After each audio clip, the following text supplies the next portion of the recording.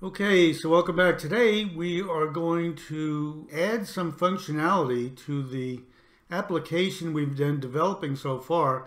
And that application is in C# Visual Studio Windows Forms application using EmguCV, which is a C# wrapper for OpenCV. And it's allowing us, in this case with this video, it allows us to grab live streaming video over Wi-Fi coming from a smartphone looking out a window. And this is the live video. We've showed you how to grab that. And we've also shown in previous videos that you can also, in real time, process that image. And one of the things we showed you how to do was apply a blur, a filter, using either your CPU or your GPU. And we can select it here with a checkbox. And we're basically blurring the live video. And you're seeing the live video blurred right here. And we can turn that off.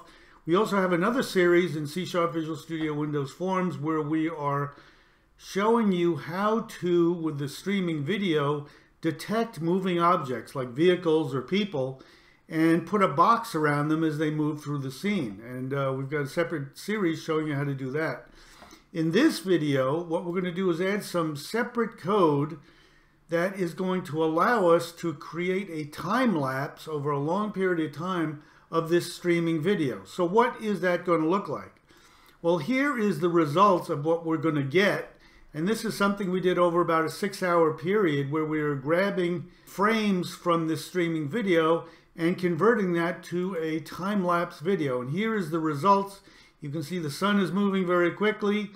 And this is basically compressing 6 hours worth of video into about 30 seconds. So in this video, we're going to show you how to do this. Really pretty straightforward. So if you think about how we might do that, here we've got streaming video coming in 60 frames per second or 30 frames per second. And all this has to do in order to create a time-lapse video is it has to separately, in our case, maybe every 30 seconds, it's going to grab whatever the latest frame that has come in over this streaming video over Wi-Fi. We're saving that each frame as we get it.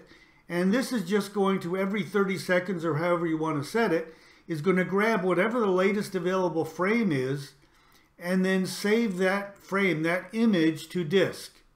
So every 30 seconds, it's going to grab one frame, one image, and save it to disk. And as a result, with this video we did here as an example, after 6 hours of grabbing a frame every 30 seconds, we came out with about over 700 frames for the 6 or so hours that we saved it.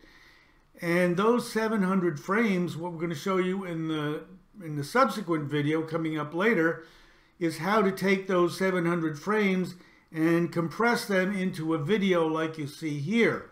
In this video, we're just going to show you how to grab those frames and how to convert them into images and save them to the hard disk. So here is kind of a flow chart of what we have existing in our streaming video capture application. And you can see that 30 to 60 times a second, it's basically just going to grab a frame and display it. And at the same time as it's grabbing the frame, it's saving that latest frame as a global variable that other code can access. But basically 30 or 60 times a second is grabbing a frame, displaying it, grabbing the next frame, displaying it, and then saving it. So all we're going to do is we are going to add some code that will, once every 30 seconds, whatever that latest frame is, it's going to grab it and save it to disk. It also has to convert it to the correct format of image file, but it's just going to grab that and save it to disk. So you can start to see that what we can do is we can add a separate system timer set for every 30 seconds. And the event handler for that, all it's going to do is every 30 seconds, whatever the latest frame is, grab a copy and then convert it and save it to disk. And then wait for the next 30 seconds and do it again. So this separate code is going to be pretty easy to implement. You can imagine we're going to need a timer with an event handler, and that's about it. So let's take a look at the code and see how we can implement this. what we've added to this application, we've got all of the existing stuff, but we've added this Start Time-Lapse button. And this is where we're going to start grabbing the latest frame and save it to disk. So we're going to have a button that we're going to have to add an event handler and figure out how to set this up. But again, it's just starting the process of saving the images to disk. So here is our C# Visual Studio Windows Forms application. We've talked about most of this previously. I encourage you to look at our previous series. And all we're going to add is this Start Time-Lapse button. We've got the Start button that starts the streaming video capture. We've got the image grabbed every time we grab, 30 or 60 times a second. We've grabbed an image. We get an event handler for that. Button stop, click. And then we've got a timer we added just for the display of the status. So that's set like every 100 milliseconds just to give us some feedback, calculating how many frames per second. And what we're going to do is here we are going to add our timer 2 tick, and that is what's going to save the frames every 30 seconds. And we're adding this system timer. And we also have, when we press the Start Saving Time-Lapse Images button, it's going to do this, and we'll talk about this. But really, it all comes down to the timer, and when the timer times out every 30 seconds, we're going to go to this method that we've added, Save Time-Lapse Frames. So let's take a look at this method, Save Time-Lapse Frames. All this other stuff is existing. Save time-lapse frames, as we said, we're going to create a new mat, EmguCV mat or matrix representing the image, and we're going to call it time-lapse mat. And then we have to decode and return the most recently grabbed image and save it as time-lapse mat. So we're going to do capture.retrieve, we talked about this previously, and we're going to save it in this matrix. And then we can resize it to what we had before, which is this frame size of 1920 by 1080.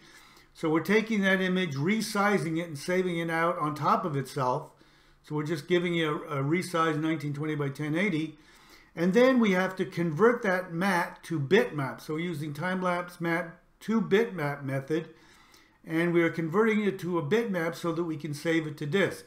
So now we have a bitmap called time-lapse bitmap, which is the converted time-lapse mat. And now all we have to do is save it.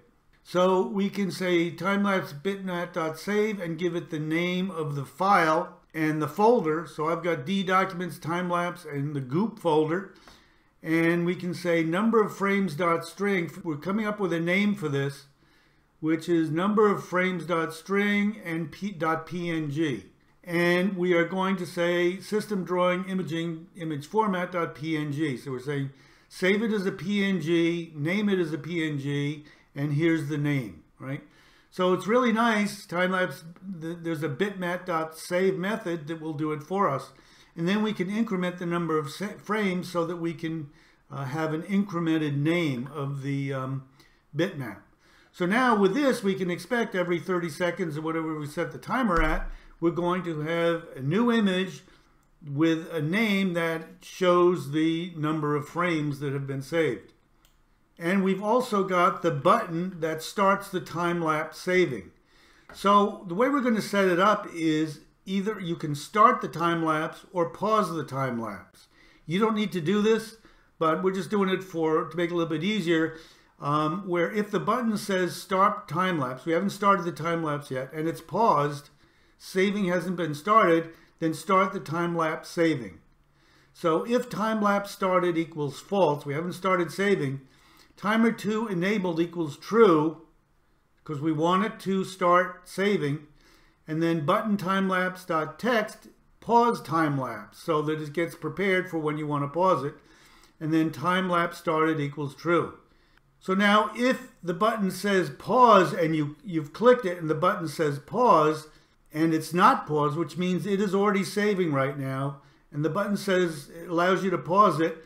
So else if time-lapse started equals true, here it was false, timer 2 enabled equals false, you turn off the timer, button time-lapse.text equals start time-lapse, and button time-lapse started equals false. So that's about it. Now we have only added this new system timer. You can see we've got two timers, one for the display of how many frames per second, and now we have one every 30 seconds to do the time-lapse saving. So here is the result of all of the images we saved for that 6 hours worth of time-lapse video. And here's all the images. Now what we have to do is we have to figure out how to take all those images and convert them to a video. Now you might think, well, why not save it as a video in the first place? So for example, one reason I tend to avoid that is if you are, for example, rendering 3D animations where each frame takes a really long time, you don't want to get through like half of the render. It's taking you 5 hours or so, and suddenly something crashes and you have nothing to show for it, which is what would happen if you were just generating a video directly. Here you would have, half of your images already done, and when you restart it after the crash, you can start from where you left off. I tend to view it as a really good idea to save these as images rather than directly as a video. So we're going to show you in the next video how to take all of these images and compress them into a video. So if you like any of these videos, I encourage you to hit the like button, subscribe, hit the bell notifications, but most of all, please let others know that we're here so we get some views. Really appreciate it. Otherwise, take care. Have a really good day. Thanks.